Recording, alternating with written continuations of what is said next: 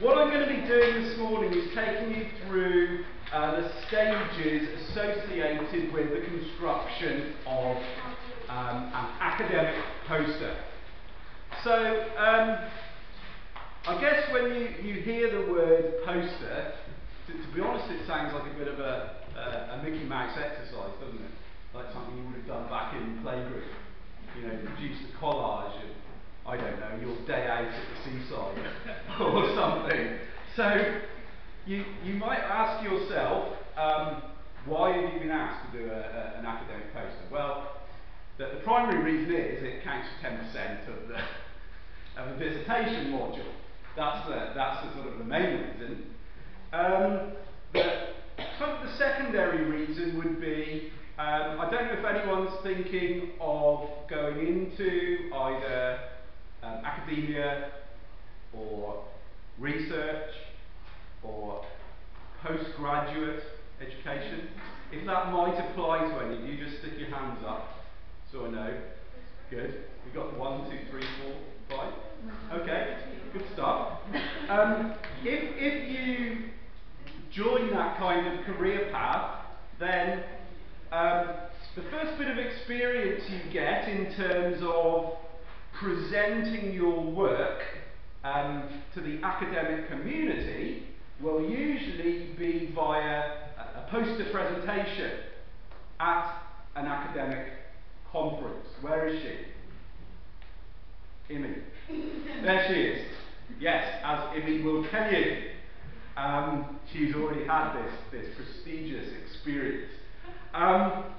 So that's the other reason, but I guess the third and final reason is it won't take you that long to stick a poster together, but you do need to know how to do it correctly, because there's quite a few pitfalls, shall we say. And so what I've just forwarded you via email is this example poster here. So you should all have that sat in your inboxes now. And what I quite like to do is run through what I consider to be a couple of very good example posters, and then take you through perhaps some of the pitfalls associated with poster production and show you some lesser examples. Okay. This one here won a prize at a fairly prestigious academic conference. Okay, so you already know that this must be of relatively high quality.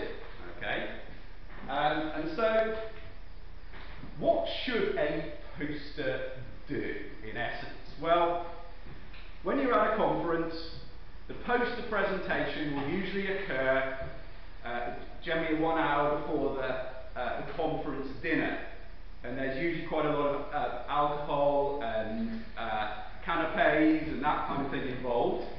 So you're usually stood there outside the main conference hall, and you've got to stand by your poster, and ultimately you won't be required to present the information on that poster, but what you will be required to do is stand there and look pretty and ask any questions that anyone might have. And on your poster presentation day, it's exactly the same. There will be plenty of booze, plenty of nibbles, and there will be various dignitaries from the academic community coming to look at your posters and maybe ask you questions, maybe not, but I would have thought you'll get at least one person asking you about your work. Now, it won't be a kind of a grilling, it will just be a friendly, tell me what you did and why you did it and what the primary results were. That's all you're likely to get asked. Will you be marked on that element of it? The answer is no. So your ability to field questions and schmooze the various dignitaries, you won't be marked on that. Why? Because ultimately a poster should be a standalone entity. And you should be able to stand, look at a poster, and in a maximum of 5 minutes, probably better if it's 2 minutes, a maximum of 5 minutes, you should be able to digest all the information contained on that poster. You should be able to stand about 1.5 meters away from it, read everything, digest everything in a maximum of 5 minutes. But if you can read a poster and understand it in 2.5 minutes, well, that's even better. Okay, so your poster should be a standalone entity. It should contain all the information required. So, what information? Well, ultimately, your poster is a visual representation of your dissertation abstract. Okay? It's a visual representation of your dissertation abstract. So let's just remind us what your abstract usually contains. First and foremost, it has to sell your project. You have to give the rationale behind your work. Okay? You have to sell your project. So in the introduction section, okay, you have to sell your project. And if you look at this poster, in the first line, it does just that. Obesity is a growing problem in horses, okay, due to long periods of inactivity in the stable. So it's saying, this is a problem, and the welfare of thousands of horses is going to suffer without this work. So in the first couple of sentences, you really have to sell your project, okay, the rationale, if you like, okay. One thing that this introduction doesn't have, and I think you should probably consider for your dissertation posters, is a reference. A reference to some key work. Maximum of 2. For conferences, generally, that might not be required, but I think for your dissertation posters, it would be nice to have a key reference sat there in the introduction. Okay? Then the full bibliographic reference in small text somewhere at the bottom. Okay, but you can really make that text very small. So the introduction is selling your project. Okay? The objective.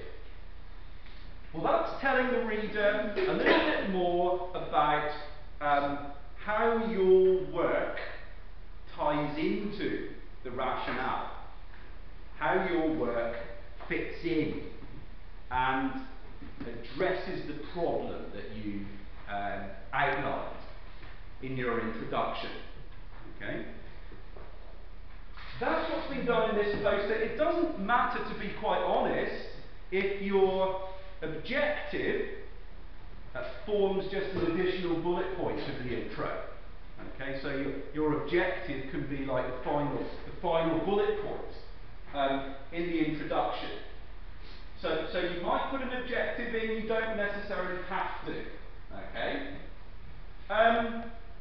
The next bit's quite tricky because obviously, in terms of the method, the materials and methods, you won't be presenting enough information to replicate the work. That's what your materials and methods should have done with dissertation. You will not have the word limit. Okay, so you have to give the reader a mere flavour of the key components of your methodology. Okay, so here we've got a Latin square methodology, 7 days of measurement. One thing that I'm not seeing on this black mark, didn't tell you how many horses were utilised, because that would be probably a key thing to have on your methods. How many surveys you sent out, how big your focus group was.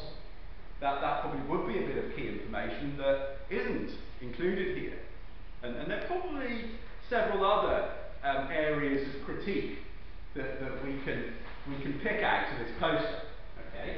So methodology should be a flavour of the method rather than an in-depth recounting. Okay?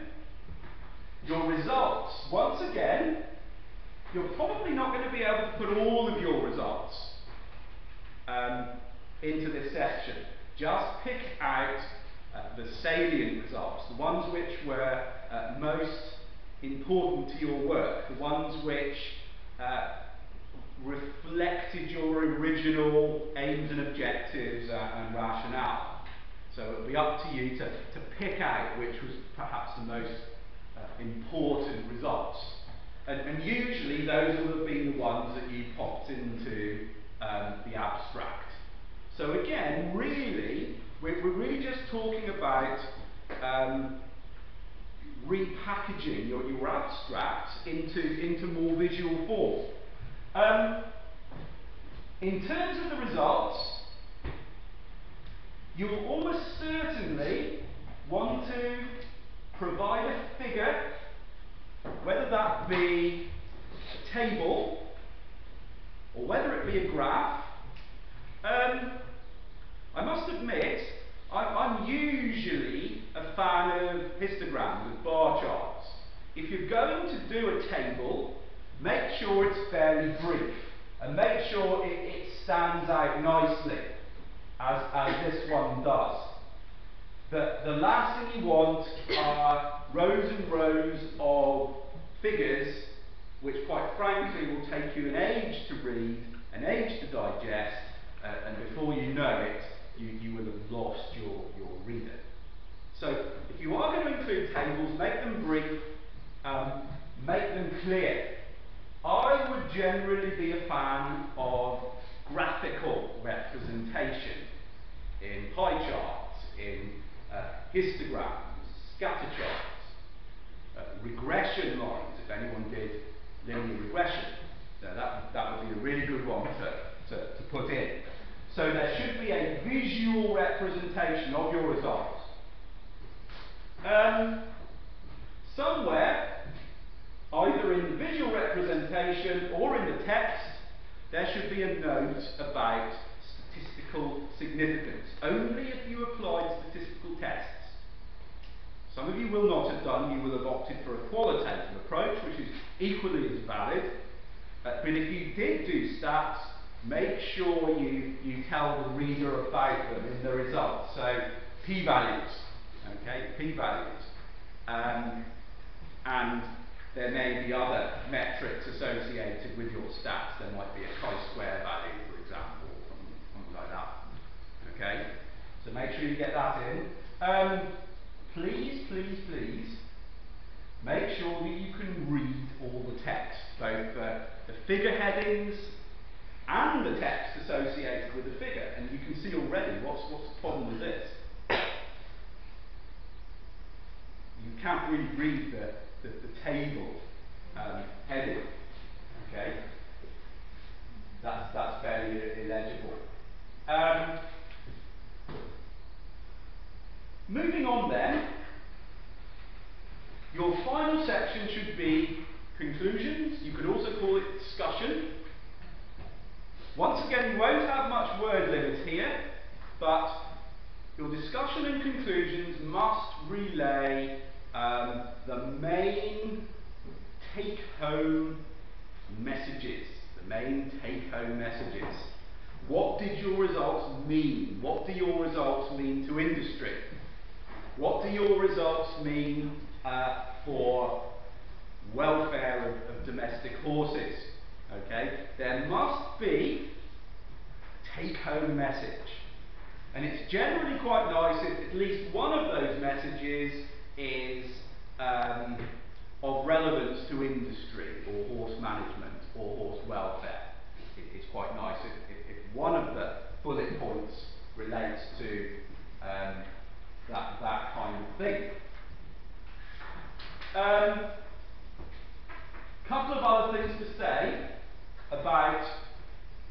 constructing a good poster, and I think this is where this poster probably won its award. Okay? Think about use of space. There shouldn't be any dead space on a poster. Okay? There shouldn't be any dead space. And as you can see here, you know, there is no dead space. And what would have potentially been rather boring information in the middle of this chart, then you've got this lovely graphic of a horse crib biting with a neuron and some brain receptors. Okay? And if any of you are interested in buying that image, then we can talk about selling you a print at some later date if you're looking at the artist. So it's lovely to get something like that, but note, we haven't just got a sort of an Arab horse grazing in a field full of lavender, or a horse galloping through the pasture. That's what I would call wasted space. Make sure that your images actually do something useful. So portray something that's relevant to the topic. So brain receptors, cribbing horse, you know, that'd be good. You don't necessarily have to do the artwork yourself, okay? And we also have here a picture of the product that they were testing. And I'm sure that for some of you that have been involved in product testing, you know, Hemmings, steamers, websites, marketing particular equestrian equipment, then it would be nice to see exactly what the project is about. Lovely yellow, nice clear image there. It jumps out of the poster. Okay? So there's no wasted space. The text in the main is easy to read. There isn't too much text on the poster, and as a rough rule of thumb, you don't really need to be going over 400 words. But if you can keep it under 400, and I haven't done a word count on this, but I reckon this is about right in terms of wordage. And that's where the real skill of poster production comes from. Conveying a message without providing too much text. Okay? So, moving on then.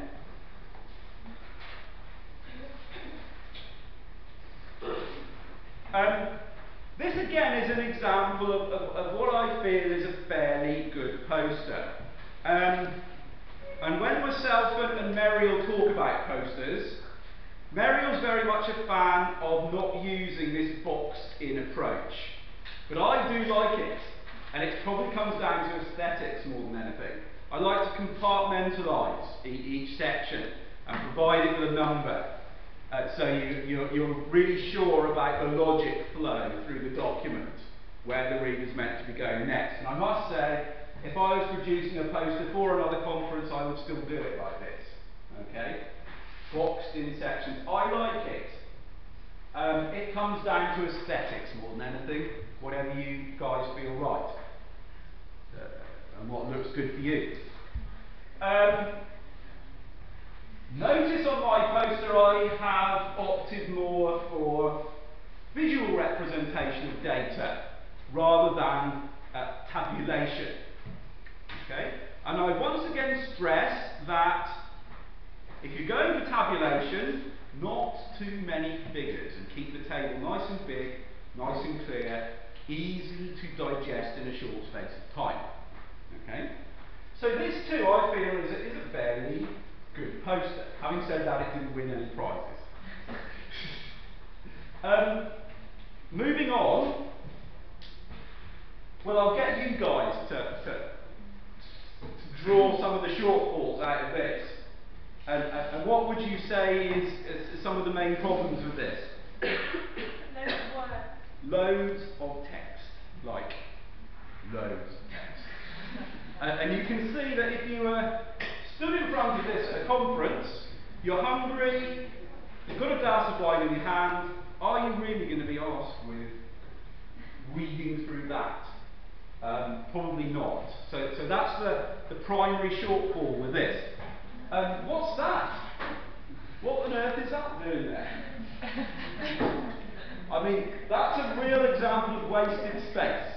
Okay, that's a prime example of wasted space.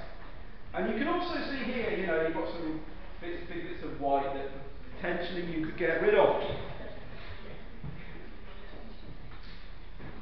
What's wrong with that? Apart from it's a bit gruesome. It's not numbers, but there's also loads of text. Loads of text, absolutely. The other thing you could say about that is the type of font. It's Times New Roman, which, when you consider that some of your readers, even some of the staff members here at the RAU are dyslexic, this is one of the worst font types for dyslexic people to read. Okay? And so, think hard about using Times New Roman. I normally go for Arial. But the perfect one for dyslexic students apparently is Comic Sans. But I just think that looks a little bit too jokey. That's the worst. Yeah. Oh, is it? Yeah. Yeah, I think it looks awful as well. Just looks too much like a comic strip. Okay. So those are some of the things associated with this. You might also like to think about gory pictures, which we will really like. But if you were taking this to a welfare conference, you might like to think carefully about putting this kind of thing on. But I would utterly endorse that. And unfortunately, this is the other end. Okay? So look at this. The cardinal sin with this poster is an obscuring background. It's an obscuring background. Try and keep it white if you can. If you really want to put pretty pictures in the background, make sure they don't obscure your text. Because reading that is frankly a nightmare. And look at the text associated with the figures. It's not good. It's not good. So that gives you an idea of right down to the other end of the marking scheme. So that kind of gives you a fairly good flavour of what should go into an academic poster. I'm just going to turn my camera off quickly, and then I can take any questions.